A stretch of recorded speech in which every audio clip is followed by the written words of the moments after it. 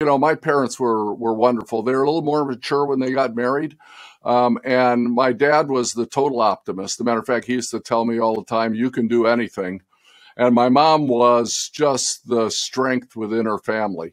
She was one of a number of kids, and the boys clearly got preferential treatment, but my mother sort of stood out as the true leader of the family. And she, in her own quiet and highly credible way, were the ones that people turned to for, what do you think? What should we do? Where do we go? And I learned a lot from just being around my parents.